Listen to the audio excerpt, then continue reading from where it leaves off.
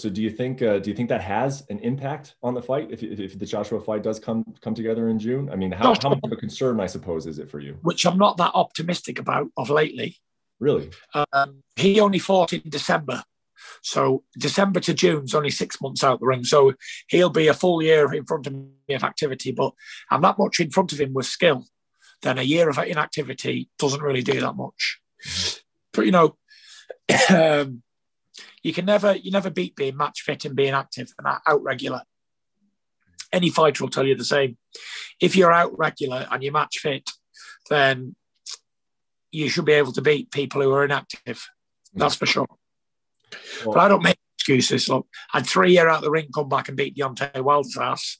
Yeah. So it's and I'm surely I can beat Anthony Joshua one hand tied behind my back, and even after being having 16 months out of the ring.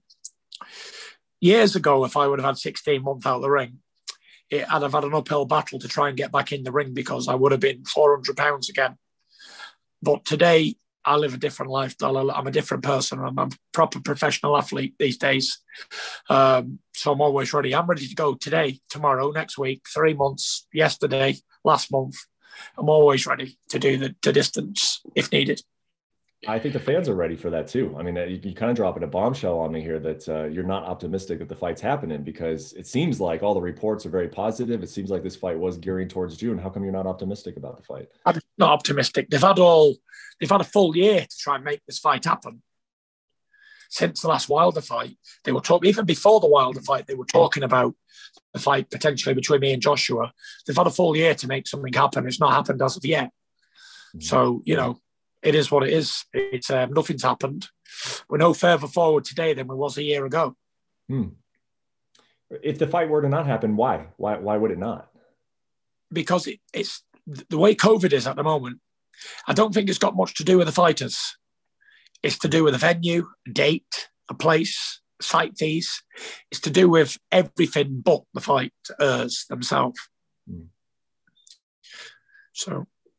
Well, it seems to me that the climate or the environment for that is improving, though, because obviously you have the vaccines, you have the COVID is trending in a better place, and you also have these different locations that you mentioned site fees that are willing to pay a lot of money to have an event, like a heavyweight championship fight. Yeah. So why do you? So I'm almost, it's surprising for me to hear you say that, because to me it seems like we are in a place going into this year and potentially this summer where you could have, a site fee really pony up for a big fight like that, and then have, if not a full capacity fans, to have some fans in the arena. You're seeing it differently, huh?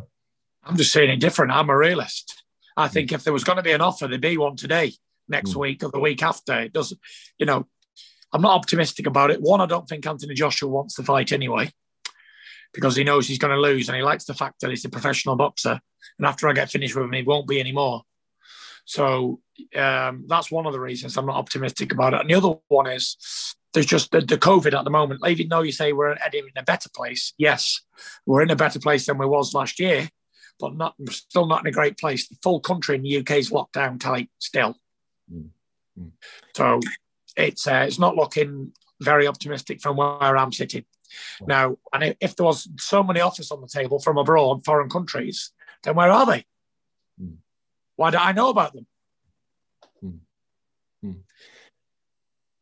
So what kind of outlook does that give you on 2021? I mean, is it you start to think about opponents where it's not Anthony Joshua, so maybe the deal is easier to come back together? Like, what is your strategy? Yeah, listen, I'm not saying if the fight doesn't happen this summer, it's got to happen sooner or later. But Top Rank, I've got to give me 2 fights this year.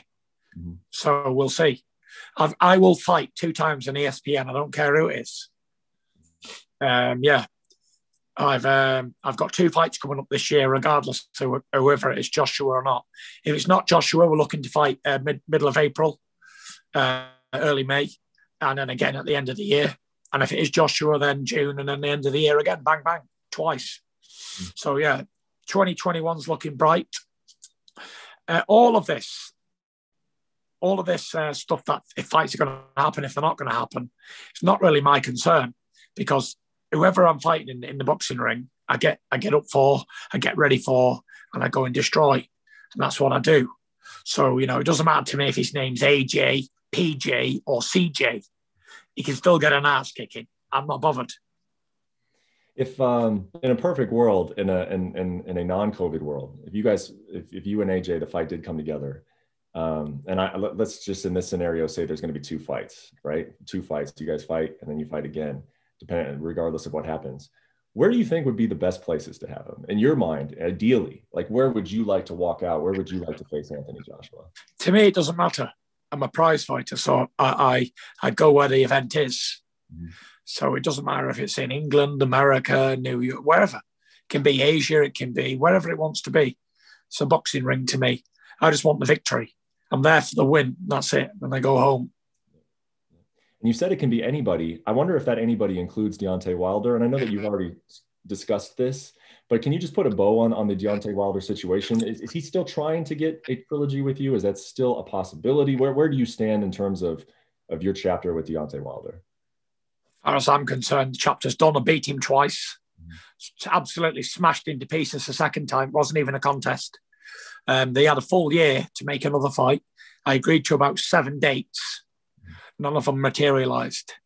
Then the contract expired, and now he's now nothing. There's no fight between me and Deontay Wilder. But Deontay Wilder's got more on his brain than fighting, I tell you that. I think he's lost his marbles. I think Deontay Wilder is struggling mentally at the moment, physically and emotionally. Do you have sympathy? Not just me looking at him from the outside, from a person who's already been there and done what he's doing. Like, obviously, the beating he took in the fight has really affected him because he obviously thought that he couldn't lose to anybody. And then when he's been in there and been beaten like that, then it's obviously had a mental effect on him. Do you have sympathy, or are you disappointed with? I mean, you guys had 2 great fights. The 2 great fights that really, it captured the attention of the boxing world, the sports world, and then for him to kind of react to the loss in the manner in which he did, has it kind of soured the experience for you, or is it? Well, it spoiled the way that I look at him as a man. Mm-hmm. Like, to make a million excuses after a fight, after you've lost to somebody, it's unsportsmanlike conduct. If he'd have beat me in the same manner or any manner, I'd have put my hand out, shook his hand and said, fair play. I've lost to a better man on the night. Good luck and God bless you. And that's the difference in men. If somebody beats me, and I've been traveling the world for 13 years to find somebody to beat me, and I haven't found him yet. If there is somebody out there to beat me, I'll shake his hand. Because if he can beat me, he's a good boxer, he's a good man. Fair play. Good luck to him. God bless him. But Deontay Wilder clearly doesn't have that same mindset. And because he's lost, there's got to be X, Y, and Z reasons why he lost. And I believe it's mostly because he's got what I call a lot of arse kissers in his training camp. Everyone's afraid to upset him. So when they're all yes men, you can never get the truth. You can never get someone's honest opinion because they're too scared of losing the job or losing their status or whatever. So it is what it is with Wilder. He's absolutely disappointed me as a man, and I feel sorry for him. And I hope he comes back and fights again, because I'd love to give him another hiding, a good hiding, an even better one than the first time. But I can't see him coming back. I think even if he does come back, I think he's finished, because the bubble's been burst and people are not afraid of him anymore. Thanks so much for watching ESPN on YouTube. And for more sports highlights and analysis, be sure to download the ESPN app. And for premium content and live streaming, subscribe to ESPN Plus.